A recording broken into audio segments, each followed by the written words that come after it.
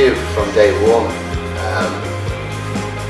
is to bring the very, very best of music from all over the world to Dundalk.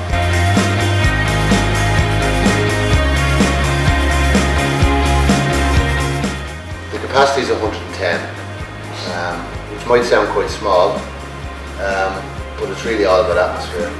We've a beautiful D&B Q7 series PA system, which we put in a beautiful Midas Venice desk, some lovely outboard, Clark Technic graphics. I think we've very decent lighting, which we've only recently upgraded in the last few weeks. So within what we can afford, we'll afford the best that we can afford for them.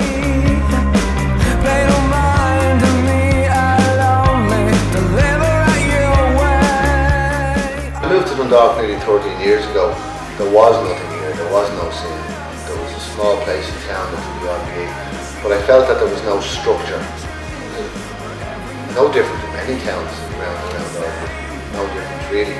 But there was no real structure, and having come from a background where I felt when I was playing it was important to rehearse properly, it was important to prepare properly, advertise yourself. You know, if you want to get somewhere in the business, you've got to take it somewhat seriously. I felt, and so did Mark, that there was no structure and no scene, and if anything, a lack of confidence in Dundalk and in musicians in Dundalk. That we felt the best we could possibly do was the cover band and get the pub gig and get paid, and that would be it.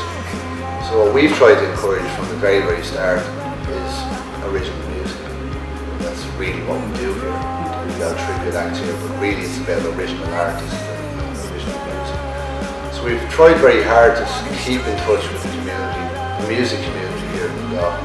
I've a recording studio here just 12 years, and I do a lot of work with local bands.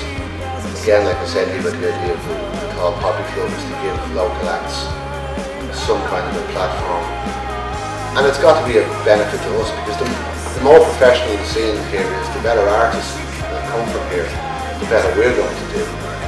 We're looking, I suppose, in the last couple of years, the acts that would have been have national recognition that would have walked through here at the beginning that are local would be Jinx Lennon, the Flaws, even Harrison's.